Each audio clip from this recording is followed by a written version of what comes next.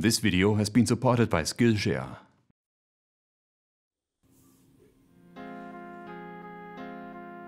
Well, it's gone.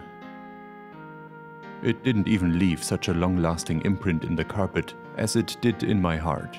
The CNC project was getting out of hand and I had to put it down. I'm so sorry. I had to put it in its own little ground-level workshop, where I could continue to add weight mercilessly without worrying about the floor caving in. Personally, I think I've lost weight while doing the entire disassembly and assembly all over again. But I'm really happy with the new location and I'm almost ready to cut my first chips here. But not just yet. Today I just wanted to share a few of my amateurish thoughts on lubrication. What? Where did everybody go? Yeah, it doesn't seem like a particularly glamorous topic to talk about at first, does it? But before you leave, let me give you a little preview of the other end of the lubrication spectrum.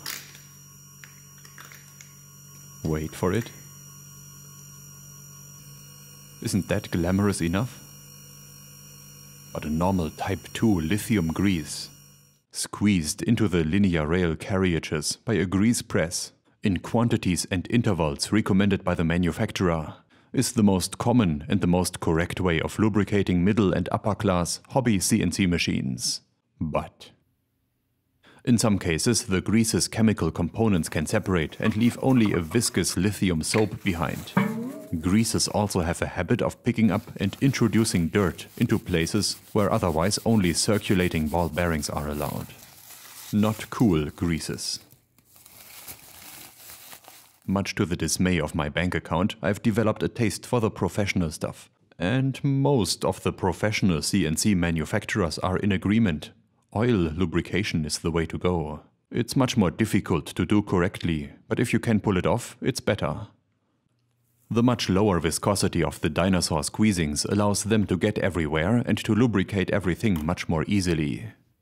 The oil industry, despicable as it may be, is technologically much more advanced than the Type 2 universal lithium grease industry. If you wanted to, you could use a fully synthetic ester-based $100 per liter oil, with all the bells and whistles and decades of research in the additives. I went with something a little bit more reasonable than that, or should we call it a little less insane?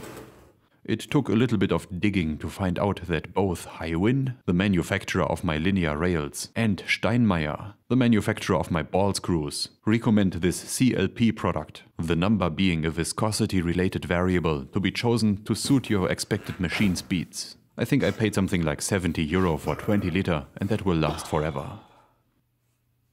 If handled reasonably, that is. This choice has a lot of advantages, like all the exposed steel surfaces will automatically be protected by superfluous oil. But how do we get the stuff to where it's needed? To the 12 linear carriages and the 3 ball screw nuts, I mean. Well, that's where the disadvantages start. This oil is a little bit, but not extremely viscous. The nylon tubing diameter is exactly the same that I want to use in my installation. It's surprisingly difficult to squeeze any meaningful amount through this short pigtail. And in my machine I'm looking at multiple meters going through a drag chain and stuff. Well, no turning back now. Here's an exquisite 30-bar gear pump to make that happen. With an equally exquisite 8 microfarad run capacitor. Before sniping this thing myself on eBay, I've asked the manufacturer if they would like to sponsor a set for some dignified international social media exposure. They didn't even have the time for a quick no sorry, so I guess I'm on my own. 30 bar is an order of magnitude smaller than where respectable hydraulics begin. But it's still a relatively high pressure. Kinda makes you wonder. What if you could 3D print your own short-lived but working gear pumps and hydraulic cylinders? I don't know, just wanted to put that out there. CLP 100 has an absolutely nauseating crude oil refinery smell to it. I wouldn't recommend it for dabbling around in.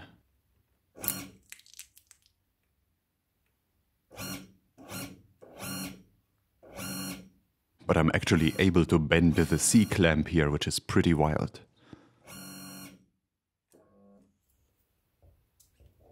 Anyway, the pump is very nice.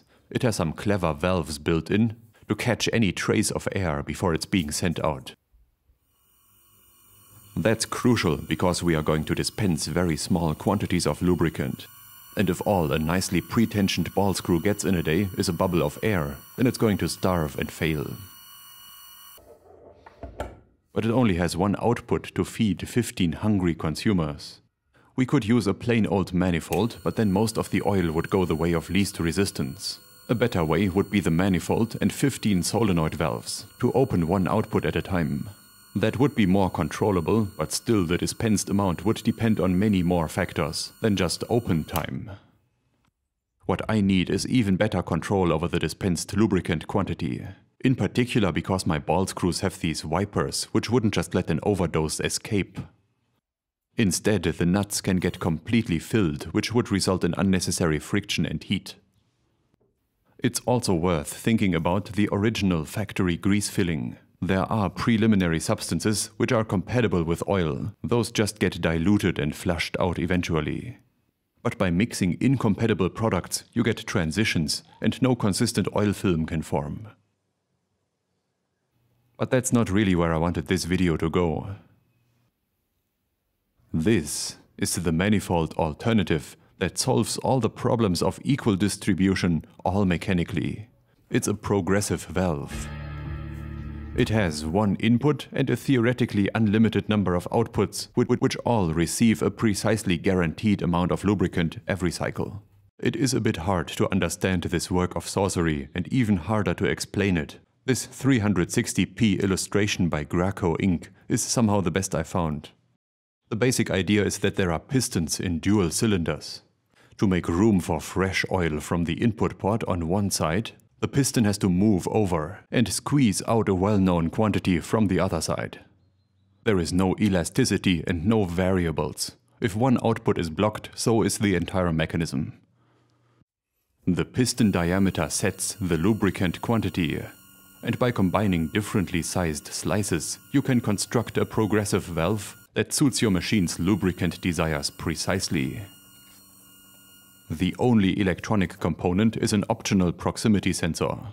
It senses when one of the pistons moves over, and therefore when one cycle is through. I don't know if these guys can recover from starting out with pistons in random positions, so I'm going to take a look inside the small one, which was cheap on eBay. My 16 output stack also came from eBay, and it was cheap in comparison to buying a new one. But generally speaking, it was horrendously not cheap.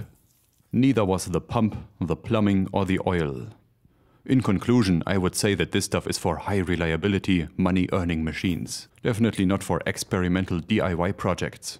But I had a lot of fun finding out about all this, and I hope you found it interesting as well. If not, you can head over to Skillshare and find a lot more interesting things there. It's an online learning community for creators with more than 25,000 classes in design, business, and more. A premium membership gives you unlimited access, so you can join the classes and communities that are just right for you. Whether you want to fuel your curiosity, creativity, or even career, Skillshare is the perfect place to keep you learning and thriving. I don't even have a noteworthy quadcopter, but I liked this drone cinematography class. And especially the fact that other participants are sharing their own creations underneath it. That's such a cool feature that I'd like to see on YouTube at some point.